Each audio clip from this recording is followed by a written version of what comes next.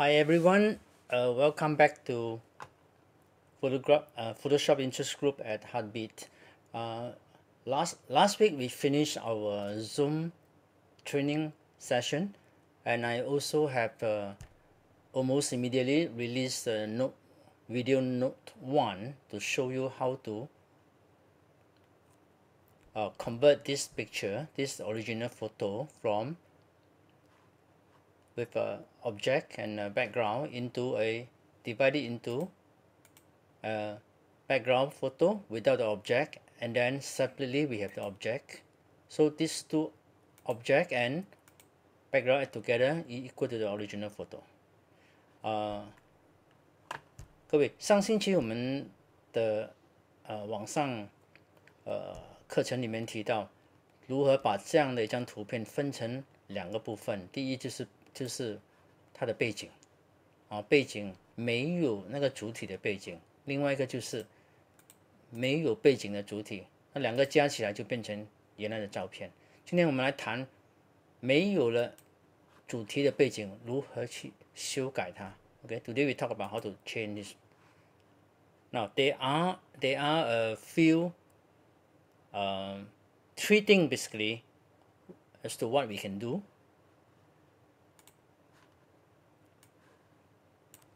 Number one, we will use the background photo to reduce the brightness or increase the brightness using a curve layer. Number two, how to change the color. And then number three, most important, how to blur the background in a proper way using tube blur. Okay. Now let's start with a curve layer. To do a curve layer, come here using the layer choice here, click, and we go to curve. OK， 我们先制造一个 curve 的图层。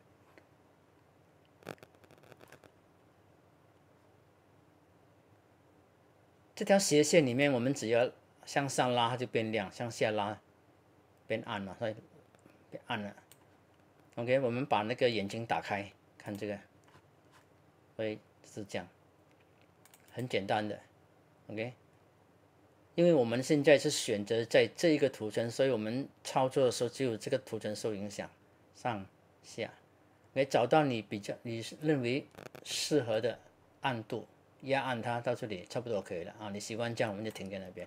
OK， find the level of brightness that you want, pull it up and down.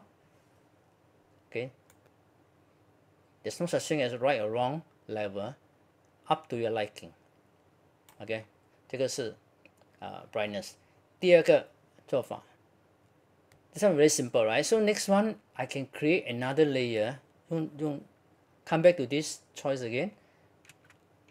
Create a layer. This time I can do a saturation, hue saturation. OK， 那要改变颜色就是 move left and right. OK， you can see 有点增加到一点红色或者蓝色，或者增加蓝色越来越多。比如说这个是我们要的。You change the color.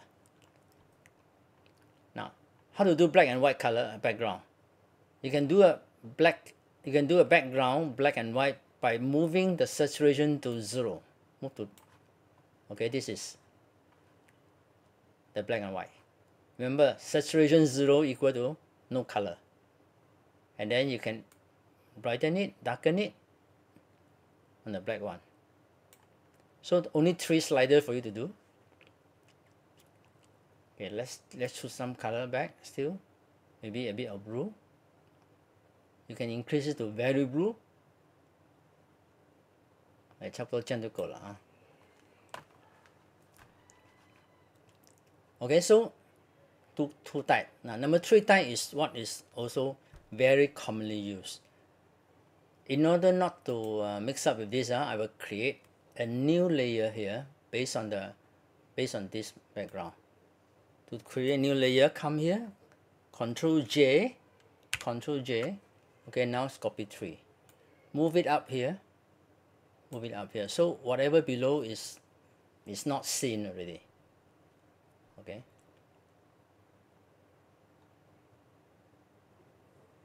While you are here, go to Filter, Blur Gallery, and choose Tilt Shift.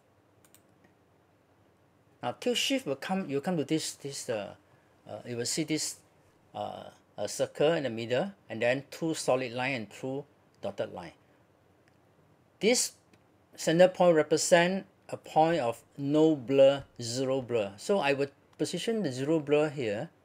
Remember between the 2 solid line, no blur. So my original position of this object is start from here. Okay. So by doing so, no blur here. You can of course increase it up to here, no blur. And between the solid line and the dotted line is a zone of, we call it feathering. Okay. Now, right now your blur level is set at let's say 30, 30, assuming. So basically, at this line, we have 0 blur, and then you move up, it gradually increase to 30. Up to here is fully blur at the level you choose. Above it, 100% blur at 31. Okay, so here is 0, 1, 2, 3, 4, 5, 6, all the way to 31, and then 31, 31, 31, all the way through. So you can choose the level of blur. Now, I want to increase this one to just show you the effect. Okay, if this is very blur at 100. If I move this one up, you can see 0 to 100. If you move it down, 0 to 100 very fast, then the rest all 100. Okay, so normally what you do is you just choose it somewhere here, and then you play with the blur level, find a level you feel comfortable. Okay, 把那个虚线推上去一点，一到一个，通常你放在中间线哦，然后你就改变你的那个 blur 的 level， 你要增加多少的 blur。 Okay, this one is almost like f2.8. Okay, remember when I started off it was like f4, now f2.8. If you have a f1.2 or something, maybe you can reach here like that. Okay, so how nice, without buying the expensive lens, you can change the blur, you can change the lens aperture. Okay, I would think this is quite okay here. Okay, 差不多这样就好了。选好之后你就 OK。如果你还要再压暗一点 ，OK, you want to darken a little bit, use here, add a layer, curve again, okay, bring the curve down.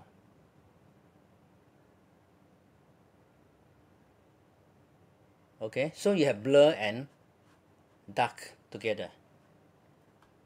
Now remember, after you do this one, you apply here, right? But actually no. If you do this darkening, it applies to everything all below here. It's just that it is blocked by this one, you cannot see.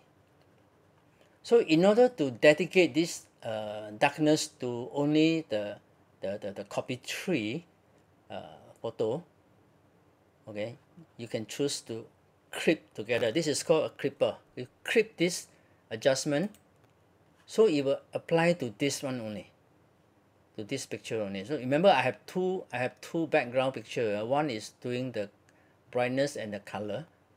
The other one is use it for only the blur. Okay, so it's done. So we have covered 3. Come back again. I will come back starting from here again. The first one, and I add the curve.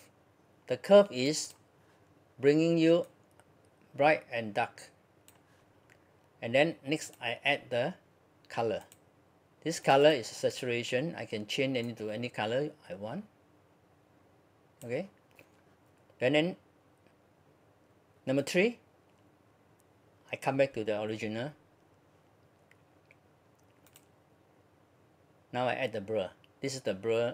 I have done the blur. The blur is not done at the layer level. It's done at the top menu here. Filter, blur gallery, okay, and tilt shift. So 3 major changes to your background. Okay, so that is the end of the Note 2. Thanks for joining.